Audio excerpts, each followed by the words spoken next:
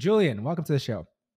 Yeah, thanks for having me. There's a lot to talk about, man. There's so many things we could go to. Your background, like which way to take this in terms of the angle of it. Let's just talk about first. What are you working on now with practice? Because I want to set the context for people to understand what you're doing currently. Yeah, it's I try not to give too much background on that. I will just say that when you're in venture, you got to make big bets as far as you're concerned. My first big bet was real estate and tech and the convergence of the two. I happen to really care about that. I'd spent my career in cafes and so on, and I started a company, Breather, ended up raising 150 plus million over the history, and that's really where I learned to be a CEO, to tell you the truth. It really makes you realize that your bets they can't be like 2 year bets. When I was an author, you can make 2 year bets. I'm going to write a book, see if it takes off. If not, I'll write some book in some other subject or whatever. Right? Bets in venture have to be 5-10 year bets. And so Practice, the company, which has raised about $10 million today from Andreessen Horowitz, one of the best investors out there, Tony Robbins, a bunch of other kind of like major angels, is really taking a bet on serving the solopreneur, what we would call a business of one, and giving them a stack, a stack in tech just means a suite of tools to be able to serve their business and see their business in one pane of glass, versus like otherwise they would be like Evernote for notes over here, and then like PayPal over on this other side, or Venmo or something. And then there's like 5 or 10 different tools, and we try to give them kind of simplicity and a synchronization internally, and then professionalism externally. And that's back to the 5-10 year bet, that you really got to care about these people. That's when sure. You go after a financial, where you go after a certain market. My father was a coach. We started with coaches, and now we serve other types of virtual assistants, all kinds of different solopreneurs. But you really have to care about like that independent spirit. You kind of have to have that independent spirit the way that your customer does. And so really naturally, like, I don't know, there's something, sometimes I use a metaphor. I say, what we try to build is we try to build a well. And then if that well has water in it consistently enough, then what happens is someone would go to the well again and again. And maybe if we are doing a good enough job, then they might even build their house next to the well. And so given enough houses that are built next to the well, if we are good enough at our job, a little village will develop around us, right? And so I kind of like think about this idea of being trustworthy and consistent in being able to give value to people, so that they can, do the work to building their families and supporting their families and all these other things. And I don't know where this well metaphor came from. It just hit me one day, maybe a video game. Yeah, but I use that internally as a way to kind of like keep the team aligned. You mentioned your dad was a coach, so that would lend some like, okay, I could see where this goes in this. But like, let's just take a step back. So Breather obviously did really well. You had optionality to do whatever, you had optionality. Why this? And like, what else were you considering? Because I always find that fascinating, because especially if you've had a company before, your options are all over the place for what you could have done. You That's chose true. this. Yeah. So you're totally right, Justin. And the danger is that you can start some bullshit thing, Yes. and that no one will tell you. No Right. one will say anything. That's true. Great idea, Julian. And you'll just, yeah, super great. Thank you so much for the excellent, candid feedback. Yeah. And so you might even raise like tens of millions of dollars if you're a good pitch dude. Yeah. Before someone finally tells you, I've always thought this was dumb, and can you move on? And so, so first of all, is my answer about this idea of 5-10 year bets. There aren't a lot of places where you can consistently care. By year 5 at Breather, having been a CEO, and if you've never used it or if you've never heard about it and you're listening to this, Breather it was the first time that you could have this network of spaces that you could unlock with your phone. They were all commercial spaces. And so they were in dense areas of cities. People use them primarily for meeting and office space, it turns out. And it got to like pretty gigantic, tens of millions in revenue, all these other things. Pandemic affected that, obviously. But what you realize by year 5, if you don't care about the model, if you don't care about the market, like that year 6 to 10 is going to be really tough on you. And so I started building a product that I was very excited to build, but I ended up in an industry that I didn't really want to spend every day in, which was real estate, Yeah. commercial real estate, which is super hardcore. Yeah. And while, by the way, I have a respect for real estate that I didn't really have because I just didn't know it back in the day. What you realize is you got to make bets on things you care about. So I did a check. I looked back and I said, what are the things that I cared about like when I was a kid? And what are the things that I still care about today that I cared about when I was a kid? And there's actually not that many. This is actually a good lesson for any entrepreneur, right?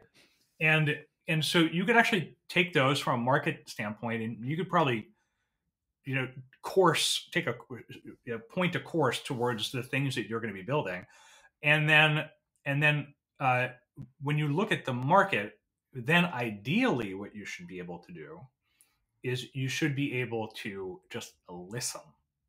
And if you truly just listen to enough people, like we interviewed, like at the time, it was just coaches again. So it was like 100, 200 coaches. I still have them on a giant mind map.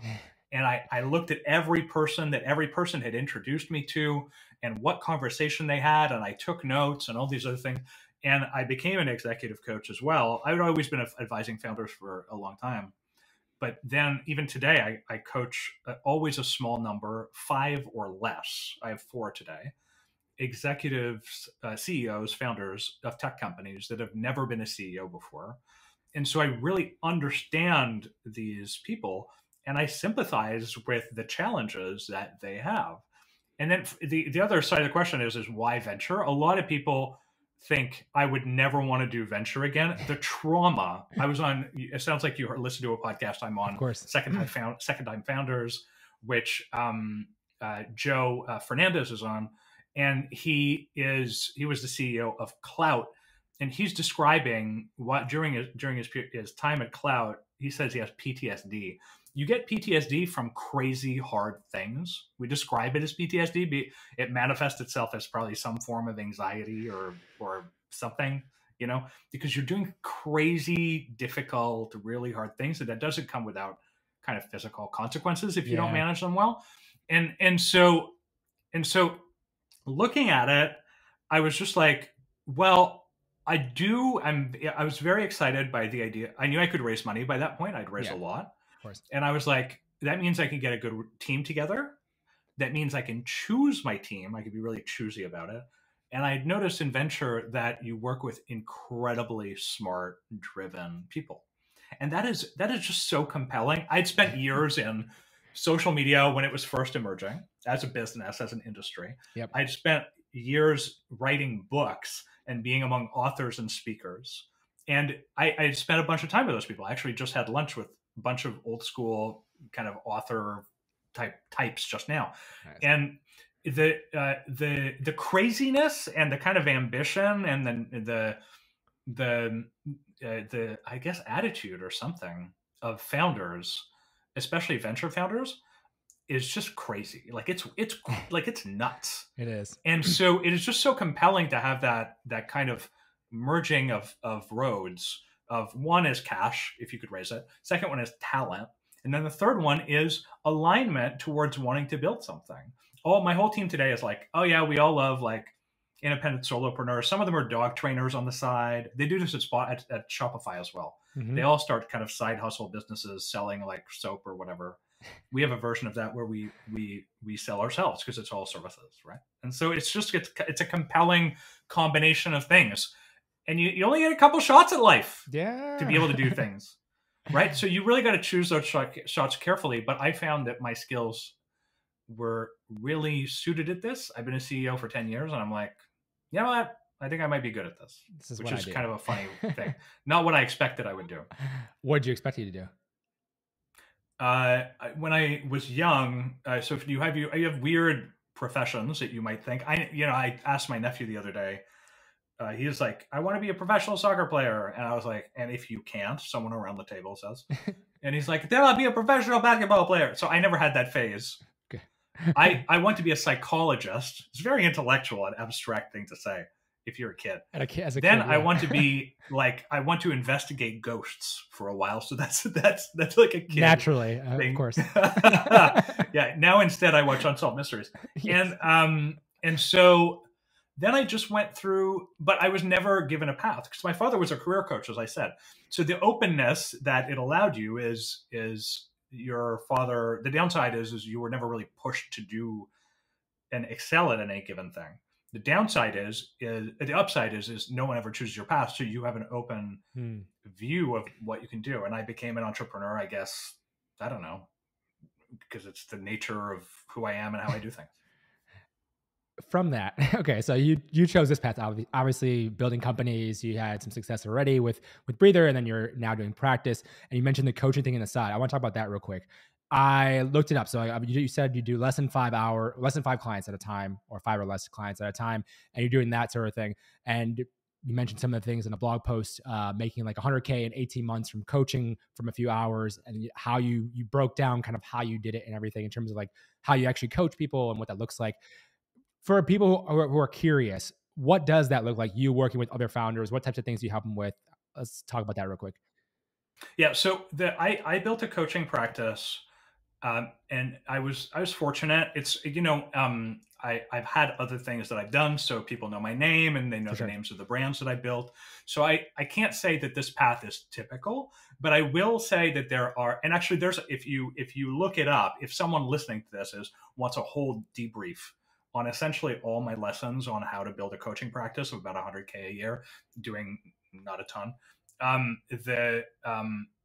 There's a whole, I want to say, webinar on it that you can look up, and I think it's public still.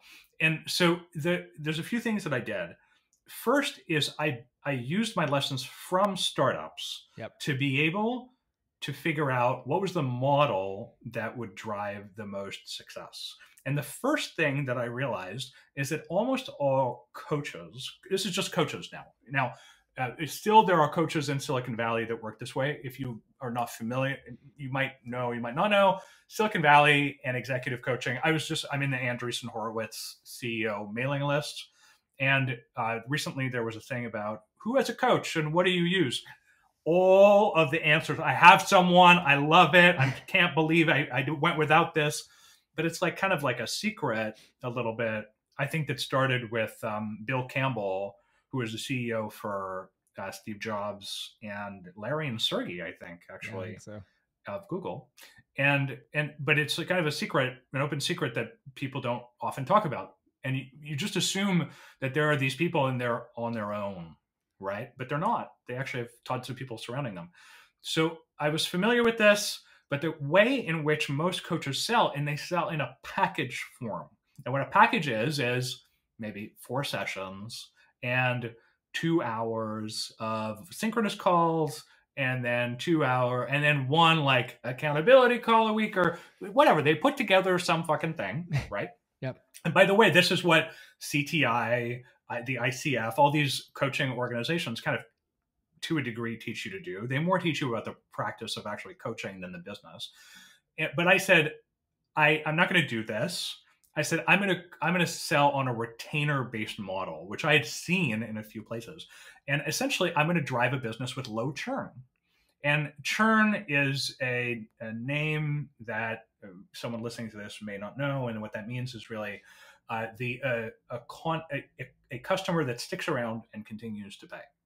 And on a package basis, like if you're going to a Tony Robbins seminar, like you're not paying over and over and over and over again for that Tony Robbins seminar. And so what I said is CEOs are unique people. They constantly have problems. Oh yes. and so since they constantly have problems, they probably will last a long time. Yep. And that has played itself out. So one of the things is hourly or monthly retainer price aside, I drove towards a long customer life cycle. even today, there are coaching clients that I have that I've had since the beginning of my coaching practice. I want to say 2.5 years, right? Nice. Another one is I continuously tested price over and over and over again in order to be able to um, uh, ensure that I was driving value. Now, executive coaches, different types of coaches have different price points. Sure. I started what I thought was aggressive, which was around $300 an hour, which was what my exec coach at Breather charged me back in the day. And actually, as it turns out, this is the lowest of the low end for executive coaches, especially in Silicon Valley. Sure. People in Silicon Valley charge on a per, let's say, company stage model. And so I still actually don't do this. I actually just charge a unified price across all my clients. But what you really want to do is you want to charge, oh, if you're a Series Seed company, I charge X, $2,000 a month or some number, I don't know. Sure. And then if you're a Series A company, you probably raise $10, $15 million. And so I charge this stage. And then if you go up this, there are people that are charging even a lot more than that, like absurd amounts of money. I am very humble. But in short, what you do is you optimize towards long value retained, towards the type of client who's constantly going to be able to need assistance on a consistent basis. Yeah. And you become their mirror. You can never solve all of their problems, but what you become is you become a person who will optimize for minimizing the mistakes that they're going to make. And I've done this, and because my father was a coach, I just felt that I could do it, and then I started taking courses, and I learned how to do it properly. And I believe that there are people that really can thrive with an executive coach a lot more than there probably are that have them. And there are a lot of people that feel isolated when they probably don't need to, it turns out. It's interesting you mentioned that. Like, I think of the same thing. So I was a personal trainer out of undergrad, had a windy career journey. And it's like that same coaching. The thing I liked about that was always the mental side of it. The sessions were like, okay, like in terms of the training, like they'll progress if they're doing stuff, but the mental game was everything. It was like, how do you get them to be consistent with it? And like over time, obviously, even as they get more fit, then it's like, well, then they can do other things. So it's not just like losing body fat or something. Then it's like, well, I want to get stronger or more flexible. There's always like a constant thing you could do with them. And then even look at it now, like I have a founder community of like 90 founders, mostly early stage venture backed founders. And like having these one-on-one sessions with them in that community, having these like office hours in that community, you have those same discussions around like the problems they're facing. There's always different problems. As they progress, it'll change, but like, it's not like I don't have the answers, but I can like ask the questions. And to your point of mirroring, you can ask the questions, check them on things. Have you thought about this? Why are you thinking about it this way? And like, I just love doing that. So I feel and if you're drawn to it, you find that in a lot of cases, people that do this, they do it as a second career. They never start this way. Nobody is going to teach them out of school to go and to become like this type of facilitator or coach that you're talking about here. Sure. But some people are just drawn to it. Same way often people are drawn to physical therapy. They have some injury that they have. Yeah. Yep. And they're like, oh, it hurts. And then they meet someone. There's a famous story. Dr. Stuart McGill is a very famous sort of back injury dude. And you might, he's definitely a well-known person. Yeah. And I had the good fortune of meeting him. He's in Waterloo, Canada, so it's not that far from where I am. We trade postcards, and he worked with one of the top deadlifters in the world, and this person had broken their back and it was considered suicide. The book that they wrote together was called The Gift of Injury. I forget the name of the guy. We can look it up and put it in the show notes. Yeah. And so then after his career of professional deadlifting, he was able to heal his back successfully. And then of course he goes out and he becomes this type of therapist working specifically with powerlifters that have fucked up their back because they're overdoing it probably. Well, of course they are. And so it's just, you have these people that have this calling, right? They don't want to be on the front lines anymore. Sometimes we're not even, I work with one of the top executive coaches in Silicon Valley, but who's worked with very, very good founders, but who has never been hasn't been a CEO since the 90s. His name is Ed Batista. And so you have these people that they're just like, they just love doing that work. connecting with people, being able to help them advance their stuff that they do. I'm happy that it's becoming common. It definitely wasn't the case in like 1978 when my father started this, for sure. A little bit different. With you then, in terms of working with these founders, you've already had a company you raised 150 million for in terms of Breather. Obviously now with raising again for a second company, so you've gone through the fundraising side of it. Do you find that, like, what types of things are you helping founders like see around the corner for, or they have issues with the most with you? I know someone asked on Twitter like what kind of mistakes you would talk about from your first company or lessons from your first company, but anything with that, like, that you see it comes up again and again. So it is so common, first of all, that people try to replicate the type of business that they see out there in the market. Hmm. And the stuff that they see are the big brands. And big brands often have produced outlier outcomes that are consumer based outcomes, right? Netflix or something, right? But underneath that infrastructure of Netflix, you have fucking probably, I don't actually know if AWS is used by Amazon, by Netflix, but you understand the example. Yeah. This infrastructure, like shovels types of companies, we sell shovels to miners. Picks and shovels. Yep. And people, so it is so common that someone is like, we're in a new category, is one of the first things they say. And they'd be like, God, please no. And then another one is, and we're B2C, and we're going to sell to consumers. It was anonymizing all my stories, of course, For sure. with a specific founder in this case. And they were running a relatively high profile but seed stage company that lots of people know the name of, maybe even audience members here. And they recently kind of came to grips with the idea, and of course you can never decide for them, but you certainly are able to, some people would say advising is not coaching. When you're a CEO, you've been a CEO, and the person has limited runway, to a degree, they start asking you questions, you give your feedback. And there was this conversation about B2B versus B2C. When this person switched their model to B2B, and now all of a sudden there was a financing that needed to be done. I also help people out on financings because people don't know how to do it. And they were like, oh yeah, I was going to start fundraising. It's like a recent call, like I want to say 3 weeks ago. And it turns out actually, I actually just did like 300K in annual deals out of nowhere. And turns out people are just are eating this up all of a sudden now that it's a B2B business. Yeah. But you can spend 2 years in this B2C space, as an example, just like really grinding at stupid shit. Yeah.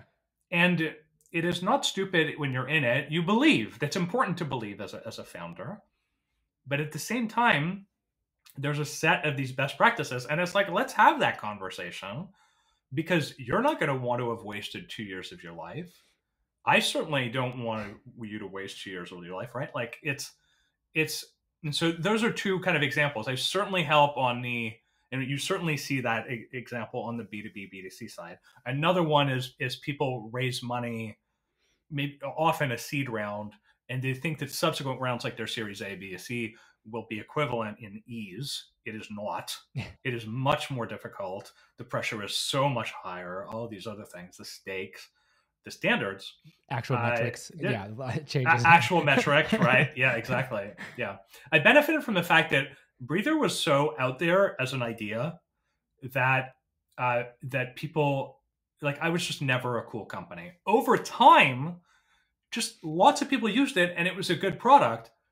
But I was surprised by it afterwards when people were like, I had a fundraising conversation in 2021. Someone was like, oh, you started Breather? I was like, yes. They'd never heard my name before. The guy's like, I'm in for 2 million. That's it. Because of the brand that I had established without knowing it. Yeah. But during fundraisings, I was never cool. And so I had to grind not being in the Silicon Valley elite and fucking showing up at Keith Rabois' house and all this shit that they do. And so it's, you can never presume, oh yeah, go talk to these A-level investors. You know them, go talk to them. Be like, I don't fucking know them. Yeah. How the fuck would I meet them? Right? How outlier? Where do I start? There's so many missing pieces that don't get discussed. for people to get to a baseline level of, oh, I have a shot at this? Well, we're okay. So we're recording this at the near the end of 2022. A lot of founders I talk to now are gearing up for raising in the new year, as things are kind of slower now. Anything else in terms of helping them with fundraising? How should they think about fundraising? You obviously work with a lot of first time founders, which is very relevant for them. Anything else in terms of the fundraising side of it? Things that maybe would be helpful for them to hear. Yeah. Well, I first of all, I would be remiss to not say. Is that how you use the expression? I would be remiss to stop to Just not say. to say, It, but not I say. need to say Yes, that you probably have too many people on staff, and the first time, if you have never, this is, I feel kind of shitty saying this on a podcast, to tell you the truth, dude. But I can't help myself but do it. I would do it in private, so I might as well do it in public. yeah, might as well. Here we are. It's like it's like you probably need to fire some people. Yeah, And if your crew, your crew for your pirate ship is too kind of, if there's too many people working on things, probably your burn is too high, your runway is too low, you don't have enough time to hit your milestones, and you should seriously consider doing that. And so how lean can you make your company? You got to figure out what the right thing is for you, sure. right? But how lean can you make your company in order to get it to survive? I think lots of people have forgotten. We had Sarah from Winnie.com on the podcast recently. Yeah. And there's a reminder, just as a female founder, she was pregnant during all her financings that she did, that it's just like there's a standard to which one holds oneself when you are I want to say some form of a marginalized group or something like that, and all of a sudden the job is so much harder for you, and so you got to hold yourself to a standard. There's a set of these founders that have just had a fat life like forever. Yeah. And so they're going to need a cockroach to the max. And so that's another super important one that I think a lot of people learn. They give people too many chances. They wait too long before they go, oh, this person is actually not that good. Often I go through a lesson with some of the companies or the CEOs that I coach, and I'll say, let's go through your team. And you have two choices, and those are the only two choices for each person on your team. And it's either fire or promote. Ooh. Fire or promote. There is no keep. And so, is it promote? If it's not promote, then it's fire. Are they that good, in other words? Right? Oh, I love that. And if you go through that exercise, you will be able to see, okay, who are the people that are really outstanding? Who are the people that sometimes I refer to them as pseudo founders. They take on founder-like weight. Hopefully you disproportionately comp them in some way. You really give them the value. Either this is an amazing fucking thing for their career, plus this is good equity, plus whatever it takes, really. And if you can have just kind of a set of pseudo founders like that, Keith Rabois, speaking of which, calls them barrels, not bullets, which means that you have more bullets that you can fire at any given time because of the power of a person like this, then often that's kind of just what you need, right? Just that type of person.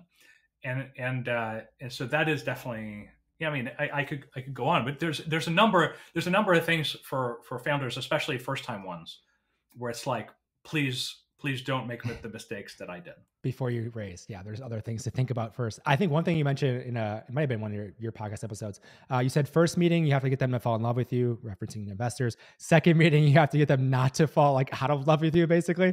And it's all about driving emotion, not rational decision making. Let's unpack that. How does that play its part in the fundraising? So yeah, gratefully, when you work with, there are good and bad things when you work with various types of VCs. I have worked with a lot of VCs that were very strong financiers. They themselves were good fundraisers. And so when someone is a good fundraiser, you learn from them.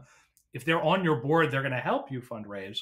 this particular one that I think that I heard, this one you're talking about, this quote comes from Venki Ganesan, who was at Menlo Ventures. I think still is today at Menlo Ventures. Used to be at, who had found like Palo Alto Networks and a couple other companies like that. And it is so true that emotion is what drives financings. So what does that mean for 2022/2023? So there's a baseline of fear, okay, versus a baseline of excitement, Sure. which might have been last year. And so the first meeting is all about driving excitement. That's it. It's like and another version of this from another very good financier that I know, different one, who's an investor in my company today, is a pitch needs to be only one of only 4 types. If you don't know which type that is, then you probably need to clarify it more. And it's just about where you're going to lean. And so it's either going to be a product pitch, Sunrise. If you have to have been in the game for a while, Mailbox. That's a product pitch. Our product is just unbelievable, amazing. Another one, market pitch. This market is just so unbelievably big and untapped. It's so exciting. Maybe Web3 or something, right? Or something, whatever it is. Another one is like the founders or the team type of pitch, which is like, this is the founders of Bitcoin. You have to fund this. Or these founders previously built, what's his name that built diapers.com and then built Jet, is like, well, we have to fund him. Mark Lowry or something. Yeah. He built diapers.com in a category that they thought Amazon would kill, and then it was bought by Amazon. Now he's competing with Amazon. Oh my God, we have to fund this. You don't even know anything. Yeah. Frank Schlutman, if he was a founder, right? Just an amazing type. And then the fourth is really simple. It's traction. It's just like, it's up and to the right. It's very clear that this is succeeding. So if you don't know which type you are, you have got to lean your pitch in a certain direction to be able to really drive all of your arguments towards this one point, right? Like the same way on fucking TikTok, where you see the guy with the axe, probably with no shirt on, and he's just axing this insane log, and he's just hitting the log, boom, boom, boom, 3-4 shots. They do it with stones as well, and the log splits in half, even though it's gigantic and it looks impenetrable. And so it is really about driving to the central kind of like weakest point, or in the case of a financing, the strongest point, in order to be able to make your case to get that excitement in meeting one. And then you're right, the subsequent meetings, it's all about making sure that you do not lose that engagement or lose that excitement. One thing you mentioned too, in a different, I think it might, maybe your podcast again, I listened to a couple other things, talking about like VCs who will work hard for you on your cap table. Like, take me through how you've thought about the VCs you want on your cap table for practice. I'm curious, and maybe we can talk about that to other founders and relating to them too, because I'm curious how you view that. It's so interesting. I think the way that I think about it today, I have a crazy cap table that obviously began before this, but that really started that started because of my history with Breather, but then Andreessen led around. Andreessen Horowitz is like a good firm. In case you're listening to this, you don't know. Yep. And then people just line up behind that type of financing. Oh my God, this guy. And so what happens is you really get to see a set of founders, often founders or investors or angels or like people with cool audiences or whatever. Yep. And what you see is you really see a ton of them line up. So I have a gigantic number of these people, probably too many, on my cap table today. Versus I only had like a few cool people at Breather that were on my cap table, right? And what I had at Breather were people that made big bets, VCs that made one gigantic bet, often the biggest bet they'd ever made, right? And so what you notice at practice is there is not a clear correlation between I am super cool and high profile and I will do a lot for you. It's really not connected. I often find that the people who write the smallest checks and maybe it's even their first one or something, right? Those people, like, they will get on the phone with you every month. They will like get into your paid ad campaign or something, and they'll like literally just work on it with you. Yeah. And then, but if they're really cool and they just sold some company and they've got like 500K fucking followers on TikTok or something, they're just like, you might not even get an answer.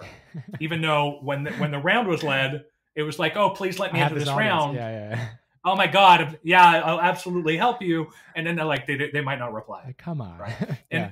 And so it's just like, it's wild to see in this ecosystem. I guess if you spent enough time kind of in it, you see behind the curtain to a degree.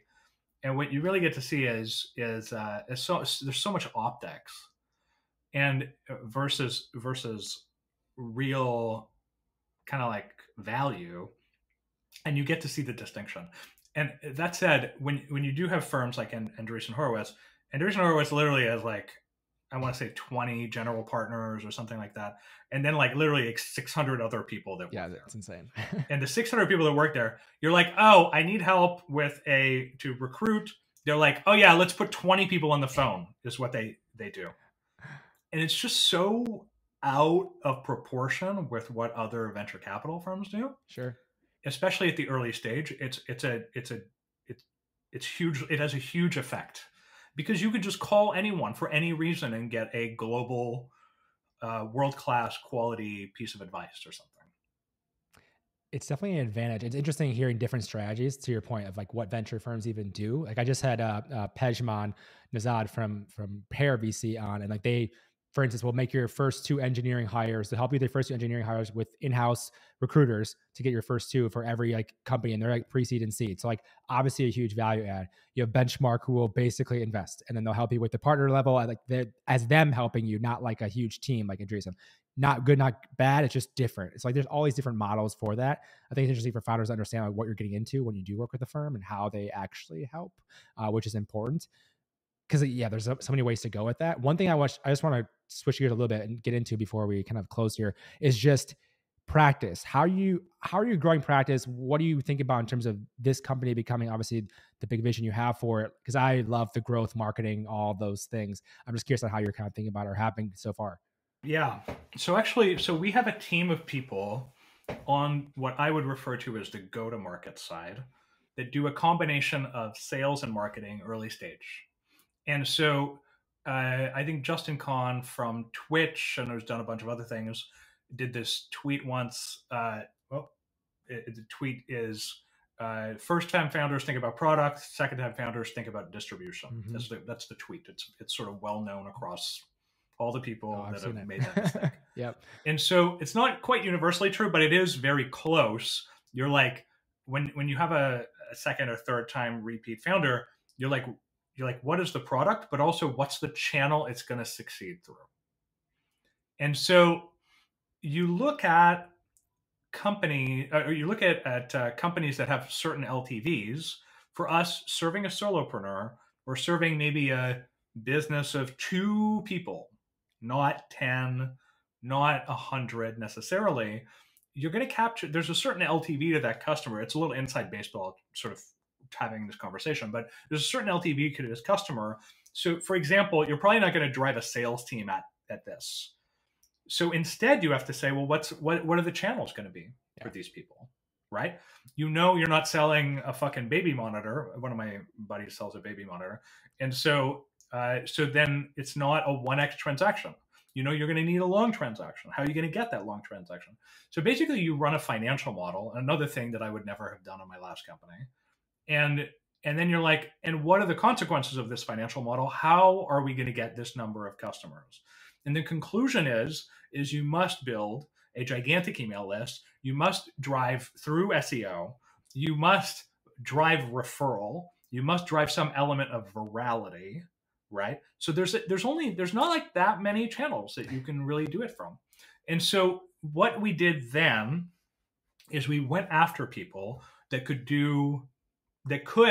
probably be ahead of marketing, but that were ready to go and do the work at the ground level again. Yeah. And sometimes you catch people too late. So we actually just did a head of product search as well that we ended with, I think, on a very good basis. And you have to find the same type of person, someone who is ready to, and who's managed a lot of people or a certain number of people, and who could be a head of product, but who is also ready to write PRDs and do product work at the groundest of ground levels.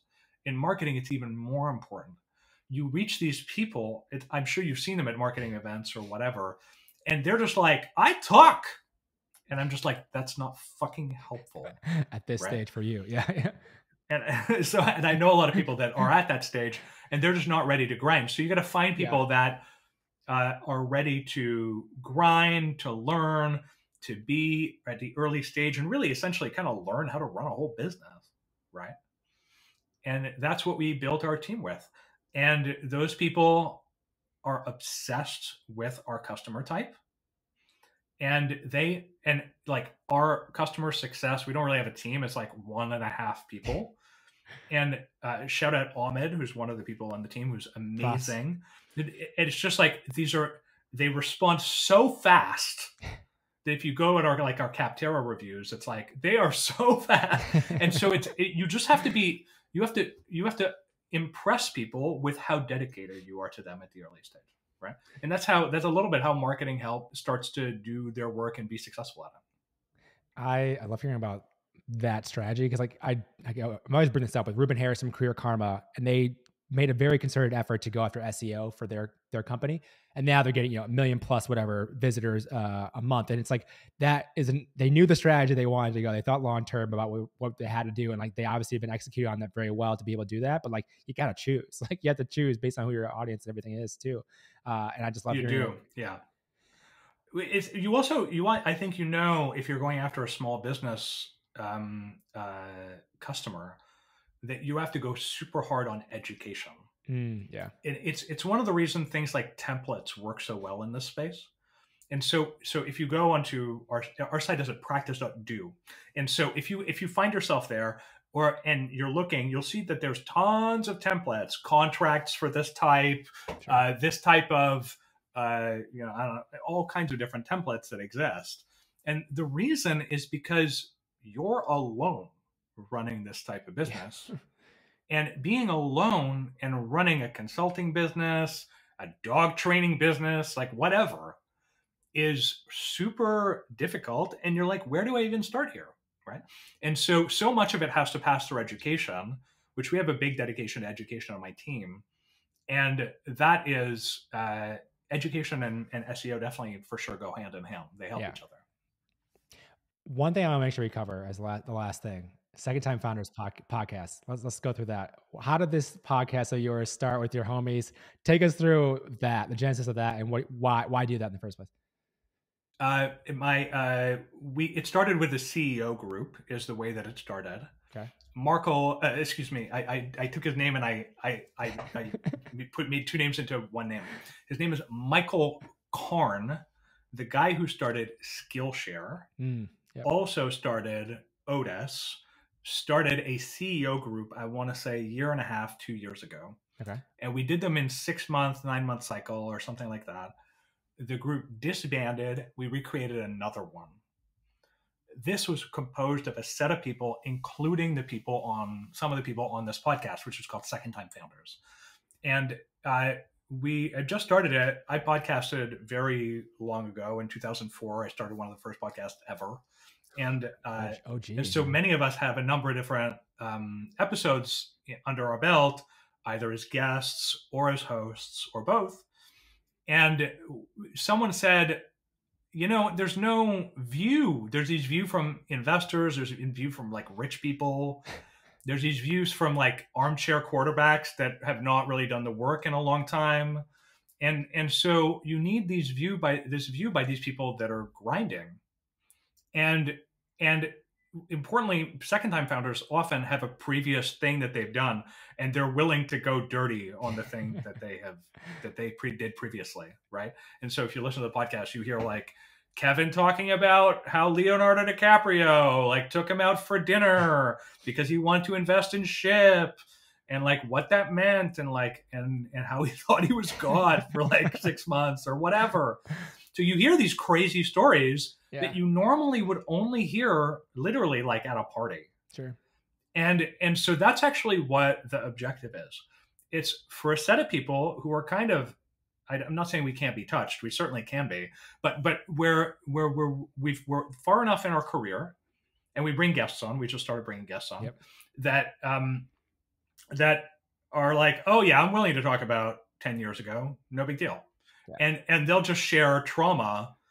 Whereas I really didn't feel that when I ran Breather, I was not ready to talk about it to outsiders, right? That's fair. But when your second or third one comes along, that first one, it's kind of like whatever in the can or whatever it means, what the expression is, and you're willing to talk about it and just open up about what all the lessons were. It's interesting because I've listened to like two of them doing research, and like to your point, easier to talk about ones that are like failed because they're not running. I know Andy can't talk about like Nanit much because it's still going, so he doesn't want to talk about it, which I find interesting because it's like we would love to hear more about that. Andy's like, I can't really say, like, respect the CEO. I was like, okay, Andy, Yeah. fine, don't share, Yeah. whatever. But Mhm. I don't know. You're right. Luckily, Andy can share about his time grinding as a VC before he became an operator. Yep. So it's like what you want. It is so hard. Everything is so public these days that it is really hard to get a private perspective. And the you can get the 101 fucking advice from Y Combinator that's like how to raise your first $1 million or whatever. It's all available. But you're not going to get the advice of how do I go from 10 to 40 and what do I wish I had done. Well, and so that's what we're really looking to drive. I think the interesting thing too, when I think about this podcast, I'm doing podcasting for probably 4.5 years now. It's like, to your point, it's like, yes, the general information a lot of times is out there. The cool thing about podcasts too, you can find someone who's been like in your space or has done something very similar to you're doing, like, and get that advice in a public forum. That is also more helpful. Like going to 10 to 40 employees in B2B software, this in consumer with it, like that is even more relevant, which I love podcasting for. I know we're just about out of time. Julian, where's the best place for people to learn more about what you're doing, connect with you as well if they'd like to? Yeah, you can go to twitter.com/Julien. It's I've been there a while, and so Julien spelled the French way, Julien. And then the other is you go to practice.do, check out my thing that I'm working on. But I'm all over the internet. You can Google me. A lot of interviews, a lot of different things. Thanks for the time that you spent. I had a good time chatting. I appreciate it, man. Thank you so much. Have a good one.